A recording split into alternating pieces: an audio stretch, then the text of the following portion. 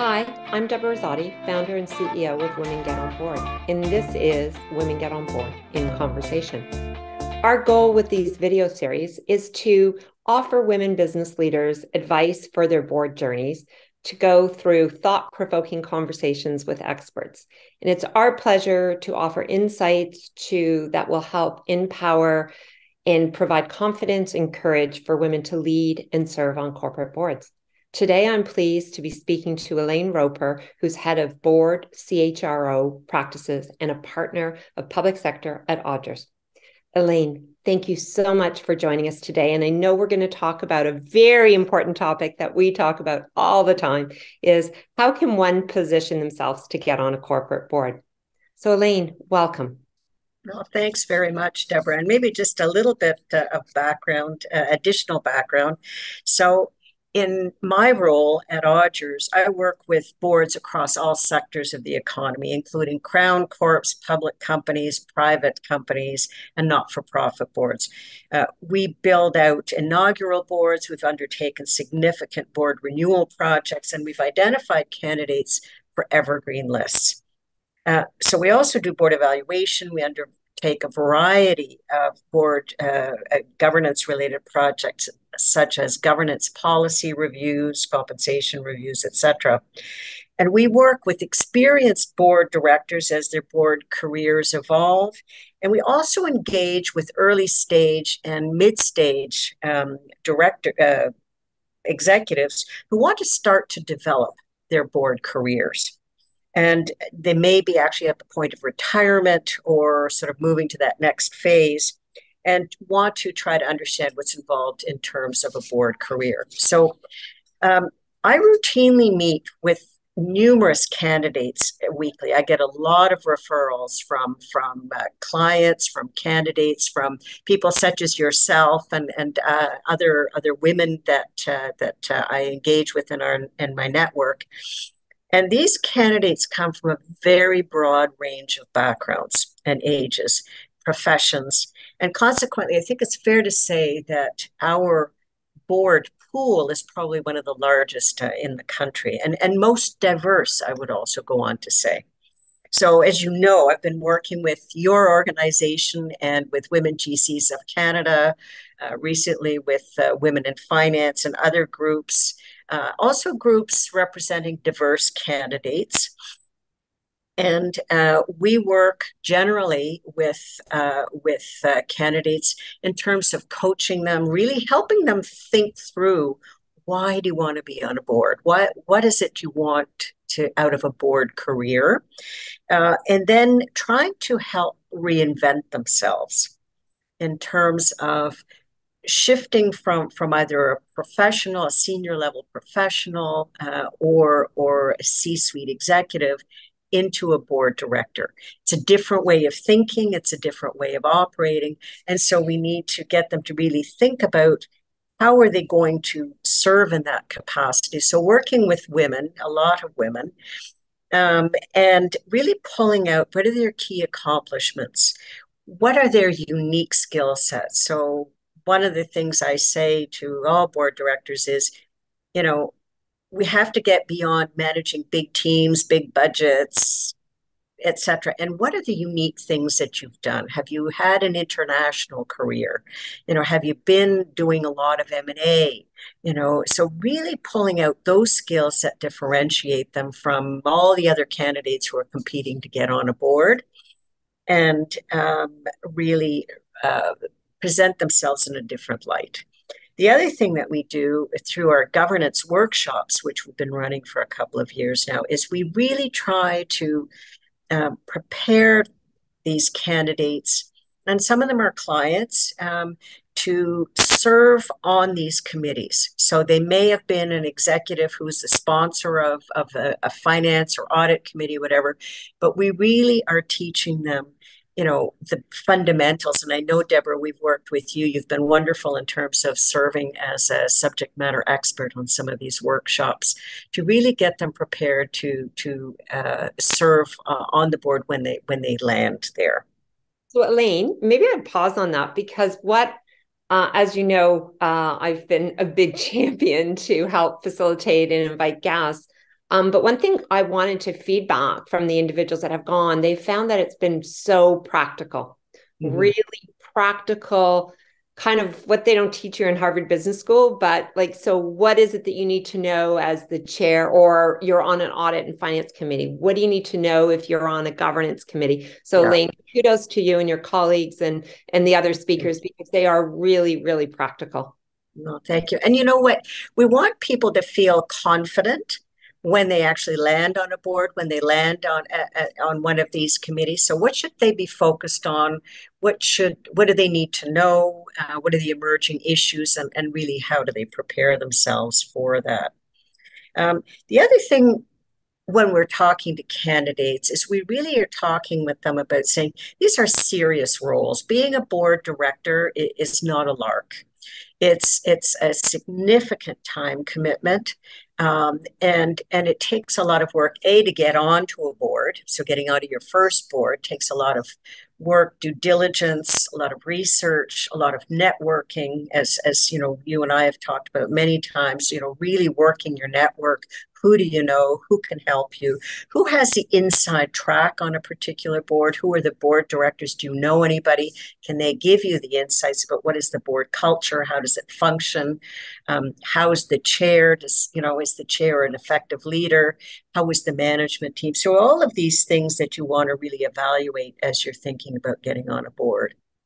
So I want to pause on that, because that's sort of looking at the individual, getting the individual to be thinking about what's your value proposition, how do you align, what are the skills, expertise that you can bring to a board? Because it is, as you said, different than being an executive. So with that in mind, let's turn the tables and say, okay, Elaine, you're an executive recruiter and you've got a board search. So what are the things that, you work with the client, being the company or the organization that's looking for a board candidate, and you've got this pool. So how do you marry those together? And, because you're working both sides, right? That's exactly right. That's exactly right. So to our clients, we say that we are their ambassador. And so we're trying to ensure that the candidates that we are bringing forward will have the skills, the competencies, and the right alignment to what that organization is. So we're validating skills and competencies and expertise, but we're looking beyond that. We're really examining potential fit, building on what was mentioned before about values, and we're also probing for behavioral traits, fit with what we know to be the board culture. We're assessing if the candidates will be able to take on board leadership roles. So many boards say, we want to hire someone now who is a director who has, has a CPA. They can serve on the finance committee, but ultimately we're looking for someone who can chair the finance committee. So do they have the qualities of leadership to ultimately serve in a leadership role on a committee, and then eventually potentially as a vice chair or board chair? So we're looking for those kinds of things. We're also looking to ensure that candidates have the runway to serve out their terms, because that's really important. Important to note that you have to really evaluate a board to make sure that it's the right fit. But then most boards, if they're in the public sector or not-for-profit, they will have very clearly defined board terms. Typically, those are 2-3-year terms, or 3-3-year terms, whatever. So we want to be sure that we're bringing people on board who will serve out their terms. If you're on a publicly traded company board or a private company board, that term may not be defined.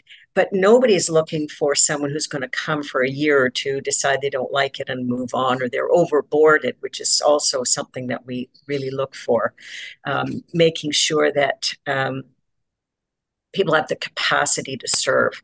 The other thing that we look for are any potential conflicts of interest. So what sector are you working in professionally if you're still working? So for instance, if you're in financial services, probably will preclude you being on any other financial service board. We also have to look at if you're retiring from a company, especially one of the financial services companies, there are there are limits to when you can serve, when you can start to serve. If you're coming out of the public sector, there's a 5-year hiatus so that you can't be in any kind of sorry, I'm missing the word here. Yeah, sometimes they call them sunset clauses sometimes. Yeah, something. Yeah. So whether you have any of those clauses that we need to look at and be mindful of so that we don't put you forward for a board where there's a clear conflict and what have you. The other thing is, if you are still an executive, a couple of things to keep in mind. One, if you are in a C-suite role, chances are you can only do one, possibly two other boards outside, and usually they'll be not-for-profit or possibly public sector.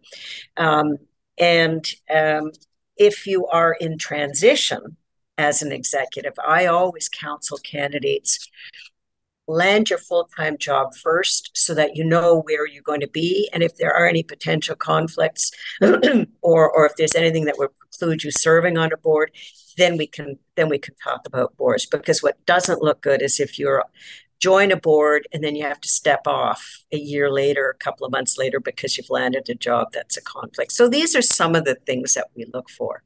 So one other thing that I add to it, especially for finance and audit committees, and I've had this where you've got a December 31st year end and you're a public company and all that reporting is kind of coming mid-February to end of February. Yeah. And if you have a multitude of boards that have the same year end and they're public companies, it's very challenging to kind of get through that period, right? And then also just knowing your conflicts, knowing the corporate calendars of your existing boards with new ones, you want to make sure. And I'm sure you know, right away, if you're reaching out to a candidate, they're going to want to know the corporate calendar, right? Like what are the dates?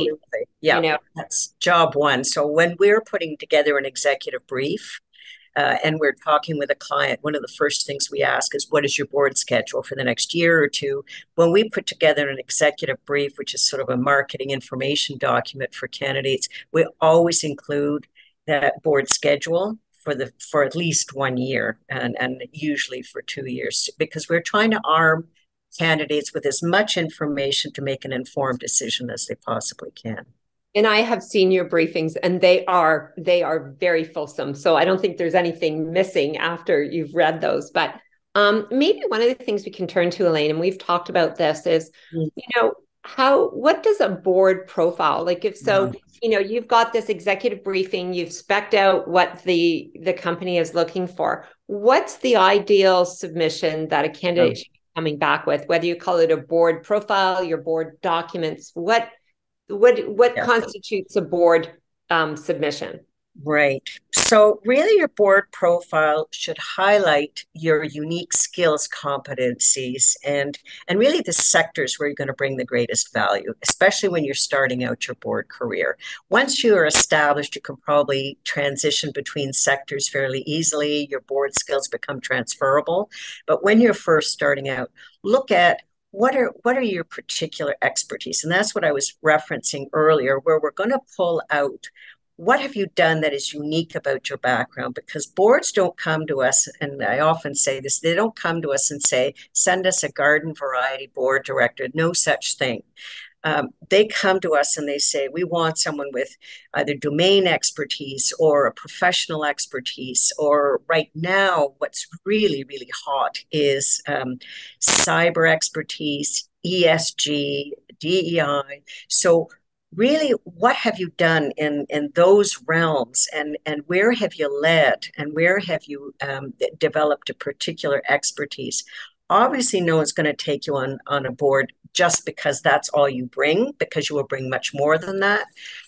But if you have one of those particular expertise areas, those are things you really want to highlight. The next thing you should include is really what board governance or board experience have you had? So I always say, especially if you're a new board member, you may not have prior board experience. So I always say, if you have presented to a board, if you have been the sponsor of a board committee, so you're the GC and you have served as a corporate secretary, highlight that. So highlight your skills on both sides of the table. If you have board experience, terrific. Outline the boards that you've been on, the roles that you have held, indicate the terms that you were on. And then if you led any specific initiatives, so for instance, if you were the chair of the CEO search committee, if you were the lead director on an M&A initiative, those are the things that should be highlighted. Again, in brief, we're not trying to write a book here. We're really trying to provide a very crisp, professional looking summary. We then would have your section on your professional and your executive experience, again, in summary format. And any very significant key accomplishments, one or two bullets, sort of on the most recent executive roles that you've held. Then you'll have a section on your education and professional development, your credentials, professional credentials, awards. If you have been doing a lot of public speaking, if that can be included. And then, as I mentioned, keep it professional, keep it concise, and highlight your key accomplishments only. When you are applying for a specific board role, you'll have a cover letter, and there you can elaborate as appropriate. So that's I think, what you want to do. Well, and what I would say, a follow-on to that is whatever you're saying in your board profile, your board resume, equally should be on your LinkedIn. Because people are going to check your LinkedIn, they're going to go, and if they're two separate, I'm this and I'm not that, people are really, it's that your consistency and your credibility should, line up. Absolutely. And even if you are not on Facebook or on Twitter or whatever, you really should have a LinkedIn profile. Oh, because that is sort of the de facto professional social media medium. And as you just mentioned, Deborah, the very first thing anybody does is they go and look at your LinkedIn profile. So that should be up to date and should mirror your board profile, as you mentioned. But when we actually do placements, in terms of background checks, we'll always do reference checks, usually with board chairs, committee chairs, peers, but we'll also do credit, criminal, and professional credential checks, and we always do a social media scan. So that's something. Another thing that I always advise directors is make sure you go through, do a scan on yourself and see what pops up and see if there's anything that you think needs to be cleaned up, because at a director level, more than at an executive or an employee level, we're really looking for people who have pretty squeaky clean credentials. And so it's really important that you present the very best profile you can. So Elaine, I know we're just going to come to wrapping up. So, based on our conversations, what would be the key takeaways that you'd like our audience to leave today? Okay. Well, I would say prepare yourself to take this on. It's a profession or a new career, and it requires different skills, considerable time, and significant effort both to launch and then to serve as a director. I would say do your homework, do your due diligence in finding the right boards to serve on, consider your interests, your expertise, and your capacity to serve, and really also consider very seriously what value you are going to add. And also evaluate the culture and your fit with any board you're considering. So I think those are really the fundamental things that I would say. There's lots of other advice I give for specific roles, but I think fundamentally, I think those are the things to think about. And those are great. So where can people find you, the work you do? What's the best way to connect with you, Elaine? Best way to connect with me is to go through the Odgers Berndtson website. And look under people, and then you'll find my profile. And I'm also on LinkedIn. And so you can also find me on LinkedIn, and look forward to connecting with anyone who has an interest, and really welcome women applying, because we really do try to promote women and get them get their board careers launched and successfully. Thank you, Elaine. That's it for this edition of the Women Get on Board in Conversation. Thanks so much for joining us, Elaine, and sharing your insights with our Women Get on Board community. To find out more about our resources and your board journey, you can go to womengetonboard.ca. Thank you.